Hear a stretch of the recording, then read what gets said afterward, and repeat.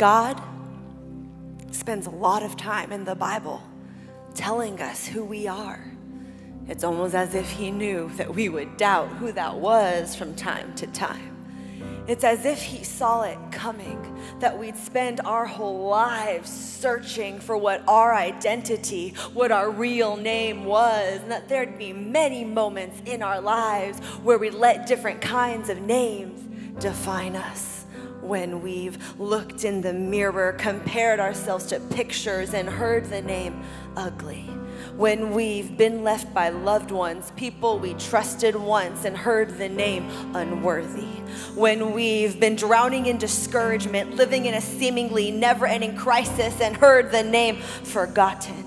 When we've had our hopes up and our hearts open, only to be brought down by closed doors, and we've heard rejected. When we've looked for infinite, affirming love through lesser physical, fleshly versions.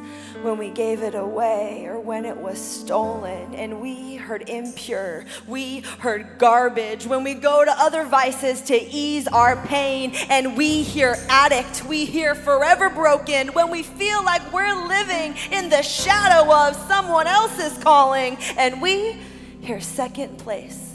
When our pain cripples us to a point where we don't even know how to let others in, and we hear lonely. When our past seems too gross for others to forgive, and we hear disgusting. It's overwhelming. These voices we're constantly hearing. It's suffocating. This air of constant critique and comparing, and it's sort of amazing. The people whose voices I've allowed to name me. The power I've given to my past, to my mirror, and to my surroundings, and enabled them to identify me. The amount of years I've spent living up to whatever others say over me. But God says something else about me. It's like he knew there would be other voices, so he wrote his voice down in a timeless book of truths that would remind us over and over again in the moments when lies would block his truths and somehow make us forget. I'm going back to the source, not the people I've allowed to represent God to me, but the actual, literal, tangible words that he has written down for me. And there's some other names he's given to me. John 15:15, he calls me friend.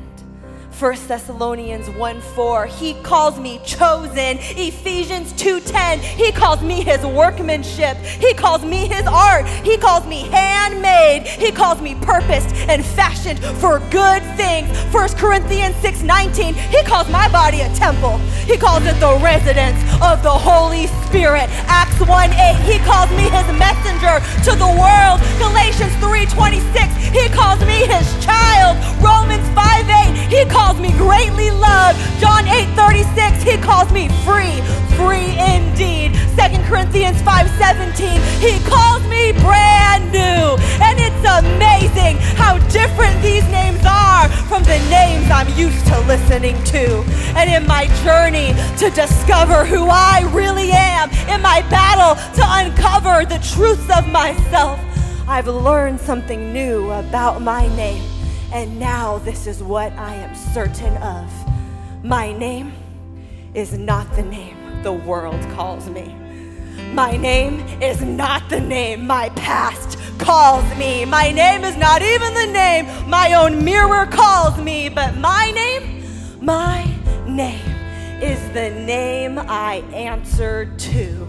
And I can choose today, from this moment forward, to answer to a new name. When I hear lonely, that's not me. When I hear disgusting, that's not me. When I hear unworthy, I don't even look over my shoulder. When I hear broken, they must have confused me. Please look elsewhere. When I hear ugly, abandoned, useless, forgotten, I figure someone just has to remind them. Maybe those were my old names, but they're no longer the names that I respond to. My name is the name I've chosen to spend my days living up to.